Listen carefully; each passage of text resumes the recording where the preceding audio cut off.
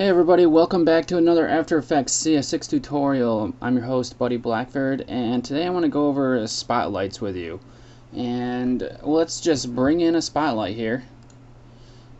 We'll go up to the layer, we'll go to new light, and the hotkeys for some of these lights is Control Alt Shift L or Command Option Shift L.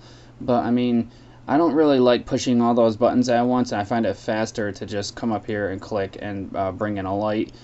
And then if I ever need any more lights, I'll just duplicate this light and then change the settings. So I'm going to name this a spotlight. And we're going to change it to spot here. Now we've got some settings going on here. I'm going to create the light first. And we need it. I want it to illuminate this layer of this guy standing around. So I'm going to need to change some of the settings that are on here. Now the last settings that you use are going to be the next default settings for your spotlight. So the last time I used it, I had an intensity of 2. So I'm going to turn that up so you can see what the hell's going on. And we've got our spotlight here. I'm going to put that at 100. Oop, don't hit enter because then it'll go right back down like I just hit enter. So I've got my intensity at 100, and if you click on this checkbox here where it says preview, you can see what you're doing in real time there. You can change the color of your spotlight to create different types of moods. So now if I look at this, now there's a different type of mood going on here in this picture. I can change my cone angle to change the width of the spotlight and how much it's illuminating. So if I put this up to maybe like 90, it's going to illuminate a bigger area there. Now the feather here is going to determine like the outside here how it's feathering out of the cone. So if I turn that to 100, it's going to be a lot more feathered in.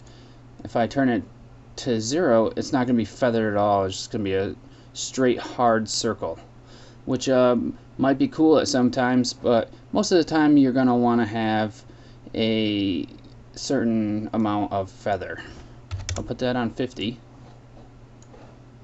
The fall off here is going to affect how the light feathers out, or how the light diffuses out at the edges of your lighting here. So if I turn this fall off on to smooth or inverse square clamped, these are both just different types and they just give you different different looks. You don't need to know what they mean.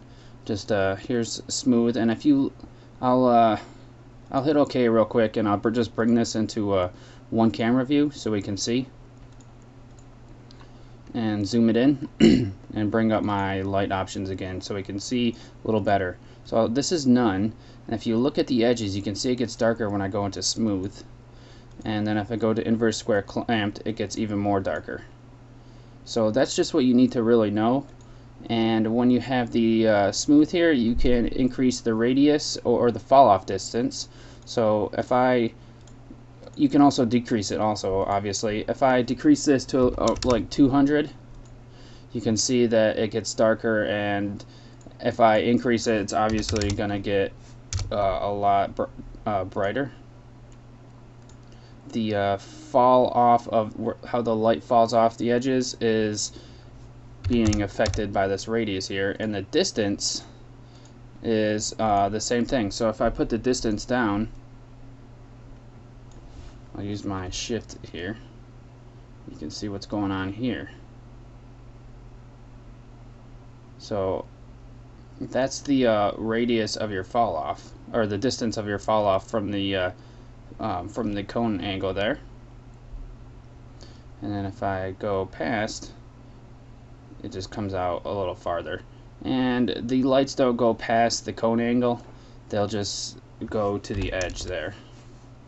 So if I type this on really high, I typed it on 5,400, it's not going any farther than the edges here. So I'll just go back to the basic 500, and I'll just turn the fall off down.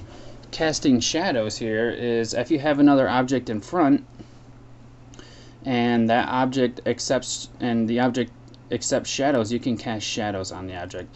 This one doesn't have anywhere to have anything to cast a shadow on or anything like that, so I can't show this right now, but I can bring up some text and show you how that works.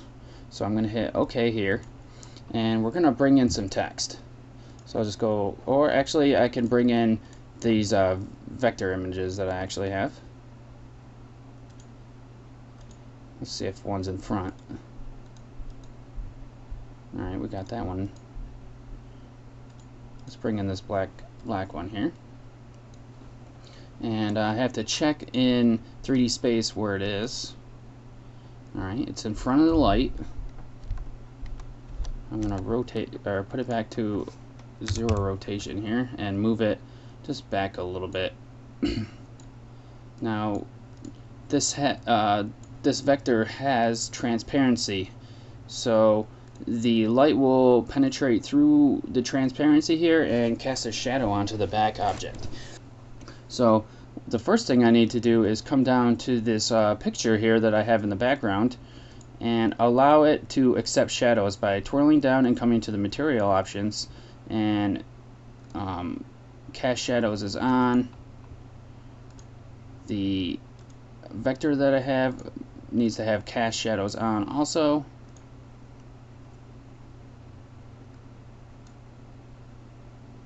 Accept shadows on. Okay, accept lights on. Okay. And make sure I have everything right on this one again. Accept shadows on, accept lights on. So we turn that stuff on and make our light now cast shadows.